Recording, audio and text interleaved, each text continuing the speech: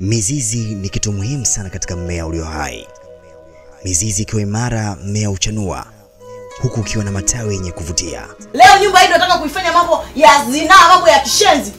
Hivyo hivyo katika familia, baba na mama ni mizizi inayoweza kuwatunza watoto katika hali ya furaha, upendo, amani na kuzingatia misingi ya dini. Kwanza hivi ninavyoongea nataka hizo eleni zitoke kwenye masikio. Inapotokea wazazi kuaga dunia, basi watoto huachwa katika hali ya majonzi. Kama huna lingine la kusema unaweza kwenda kaniacha mwenyewe. Kama kifaranga kuachwa katikati ya kundi la mwewe wenye njaa kali.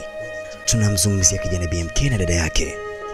Baada ya kuwapoteza wazazi wao, hali ya familia ilibadilika, huku kila mmoja akihangaika kuitafuta furaha.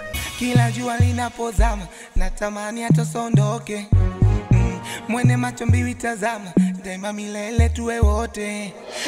Usijakankata ukondoka, mitali ya mpweke. Usijakankata ukanchoka, mitali ya mweke wa magari, majumba ya kifahari, wakaniacha mimi. Rafiki yake wa karibu ambaye anaitwa Mwaka alitamani kumwona BMK akiwa kwenye furaha.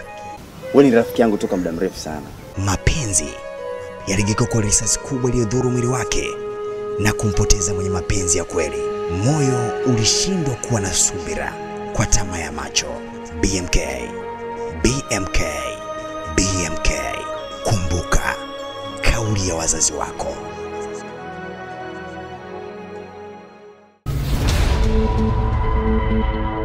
Thank you.